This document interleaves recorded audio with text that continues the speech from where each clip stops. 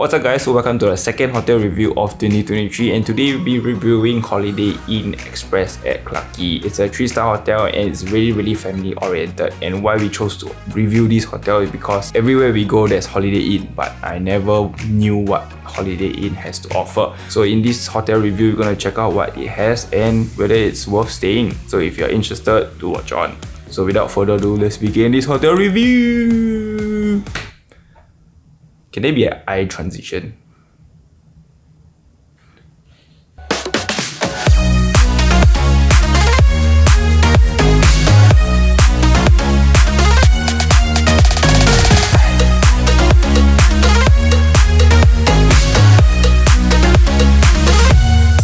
So talking a little bit about the check-in experience, overall I would say it's really fast. It only took 5 minutes including the payment itself because we paid at the counter. It was a little bit weird because I think the front counter didn't really introduce much or talk about the hotel facilities or talk about the room Wi-Fi and all that. And yeah, nothing to complain about. 5 minutes really fast.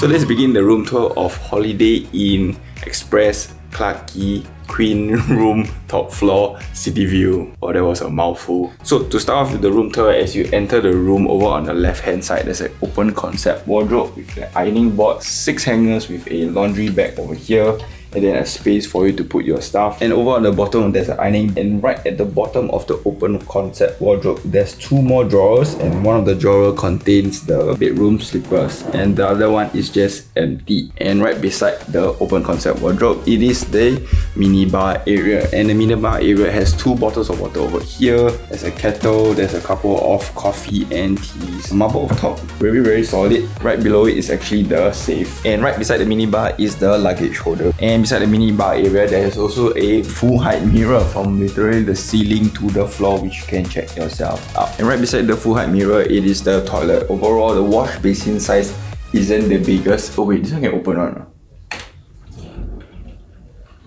Ooh. Hello! That was cool. And yes, just going back into the toilet itself, there are 2 cups here, 2 hand towels, hand soap, 2 toothbrush, a hairdryer, and a couple of shelves which are empty. Like I mentioned, it's totally decked out with marble, so overall the finishing wise looks really nice. Right below there's actually timber as well. 2 toilet rolls, empty shelf, a dustbin, and a bidet. Very spacious. Toilet roll here, bidet over here, just nice. And then moving on to the shower area, you can see in for size comparison, it's not super duper big, but I mean it's just nice for you to shower. There's also soap here, which is apparently attached. And over on the top, there's also a rain shower, the hand shower over here. 2 towels. I put my light over there because the toilet's a little bit dark. And forget to mention, the toilet also has this door over here which you can cover up your shit smell. I mean my shit smell. And moving on into the sleeping area, I think Rose has been dying to do it.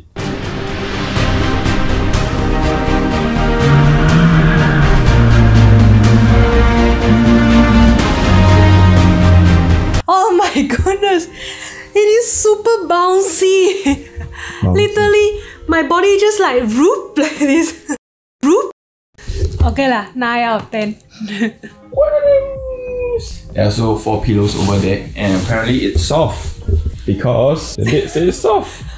Oh, there's also firm pillows over here. Oh, so they give 2 types of pillows, which is really interesting. I've never seen it in any other hotels before, but it's quite cool. And over on the bedside tables, there are 2 bedside tables. Both sides has switches. One side has a 3-pin plug, 2 bedside lamps, and one of the sides have the clock, which is also a Bluetooth speaker. And over here, like you have seen at the toilet part, this is actually openable, which is quite cool. So maybe like you're eating something on the bed, right? Then you want to wash hand, then you just open this, then you just wash hand. You saw me just trip.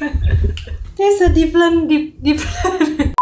And opposite the sleeping bed, there is a relatively small size TV. It's Samsung though, so I assume that you can use screen mirroring, but the sad thing is that you can't pull it out. so you can't really plug in HDMI inside. And then moving on to the study area table.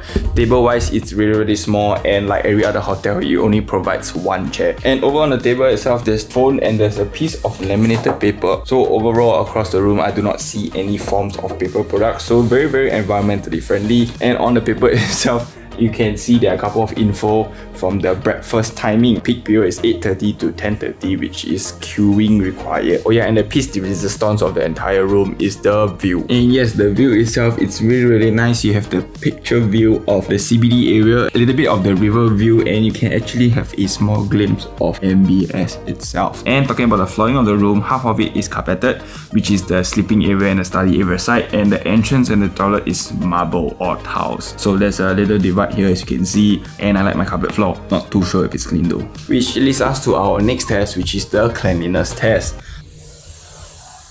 Oh, not clean. I can feel it. Don't have what? Cannot see, but have. A bit little. But have. Clean? Okay. Quite clean. But yes, overall the room is really clean and nothing to complain about. Carpet wise, I can't really guarantee because I can't sniff it or lick it or touch it, but it looks clean. The furnishing and all is actually quite luxury, and it kind of gives me the feel like Fullerton Bay, which is the dark wood furnishing around, and also dark marble in the toilet side. This basically wraps up the entire room tour. So now we're going to talk a little bit about the surrounding locations and its amenities.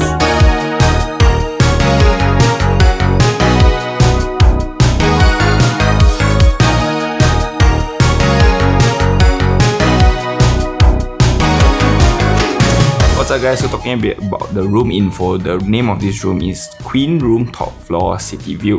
The price wise, it's about $200 plus to $300, and you can find the rooms on trip.com to Traveloka to be slightly cheaper than compared to the online website. And for the room size, it's about 18 square meters. It's relatively small, but as you can see from the room tour itself, they have utilized the space really well. And also another thing, this room does come with breakfast, and it's a buffet breakfast, which we will be definitely checking out tomorrow morning. So now talking a little bit about the location of this hotel. The hotel name is Holiday Inn Express Singapore Clarke Quay, so it is in Clarke Quay obviously. But the closest MRT to this hotel is not necessarily Clarke Quay. It's actually 3 different hotels, but they are still relatively a distance away. To be exact, it's about 8 to 9 minutes walk, and these 3 MRTs are Fort Canning, Clarke Quay and Chinatown. Looking at the maps itself, there's Central Mall, which is just right beside. There's also Baker Cook in the building itself. Apart from that, there's really nothing much apart from the ever famous Clarke Quay spot, which majority of you all will have known because it's like the nightlife kind of spot in Singapore. So overall, the location of this hotel, I would say, isn't the best, because the best way to get here is basically taxi, unless you know how to walk here from the MRT or take bus, which if you are dragging luggage, I assume you won't want to lah. And another fun fact that we found out about this hotel is that there's Holiday Inn and Holiday Inn Express, and the difference between these two is that the Holiday Inn Express offers limited services, while Holiday Inn offers your typical hotel services. And another thing that we found out is that Holiday Inn Express is catered towards more business travelers instead of families. Another fun fact that we found out about this hotel is actually all of the room is of the same type. It's just different view only. The size, the feature is about the same. Every room is like that. And another thing that I forgot to mention, that the info provided on this piece of sheet also provides a QR code which has digital services. And we're going to do an in-room dining speed test. And over on the menu itself, there's local food delights, Singapore chicken rice, fried rice with grilled chicken, both at $18. There's a vegetarian rice noodles that is $16. There's also a Western food delights, only 2 dishes, beef bolognese pasta and mac and cheese, both at $18 as well. And what we're going to order to test the in-room dining speed is we're going to order fried rice with grilled chicken, $18.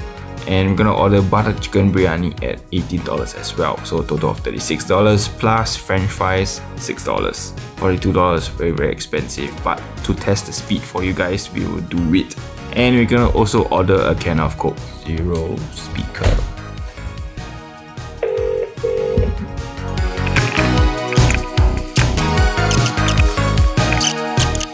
Yeah, can I have 1 fried rice with grilled chicken?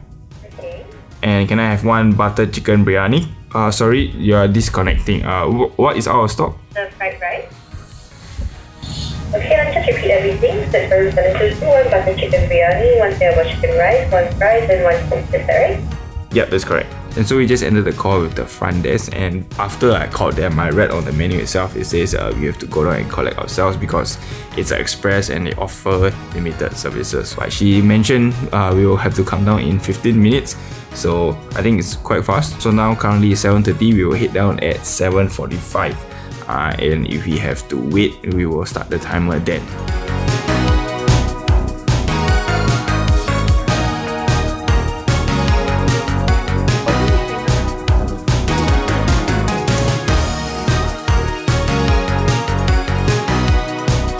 I have finished my $18 chicken rice and my overall rating would be 8.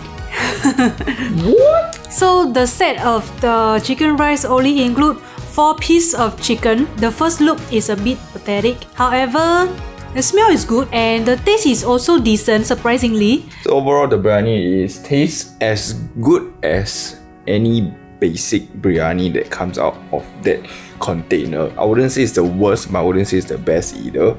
I know it's a very bad representation, but I would say it's a 6 or 7 upon 10. So this basically wraps up day 1. We're just gonna take a chill, get a shower, and watch a movie and sleep early.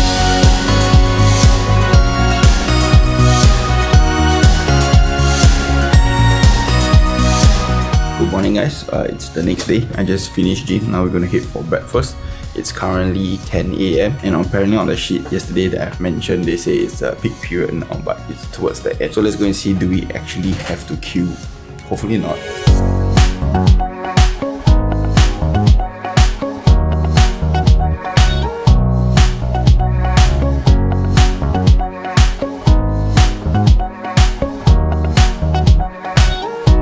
What's up, guys? So we are back from breakfast and Rose is doing some work, so I'll just go through a little bit about the facilities. So this morning, gym-wise, it was really small. It accommodated about 8 people, and then it felt really squeezy already. But overall, the equipment-wise looks really well maintained.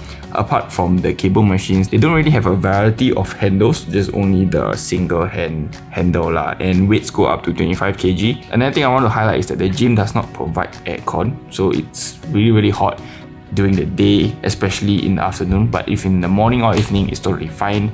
It's 24 hours gym as well, and it does provide towels and water. So that's pretty much it for the gym itself. I would say it's decent but not the best. And talking about the pool, oh yeah, and the staff mentioned to us that this is the only Holiday Inn Express in Singapore that has a pool. So it's really cool, and the pool looks really nice. It looks like a cutout piece of MBS hotel. It's just that the view for the pool wise is not really nice, but when we walk across 3 to 4 times from yesterday to today, it has been constantly crowded. So it's always filled with people, and regardless of the time, even though it's like 11 going 12 right now. On to the breakfast. I'm gonna talk about the breakfast. So as Len said earlier, we came down about 10 AM. It's a little bit late. However, there's still a lot of food, and the variety of the food, I would say, is also not bad. We have from the usual Western kind of breakfast. We also have a bit of the Chinese or like traditional pao and dim sum. So I would say for the quality of the food, it's actually quite decent. And also for the seating wise, there are outdoor and also indoor seats.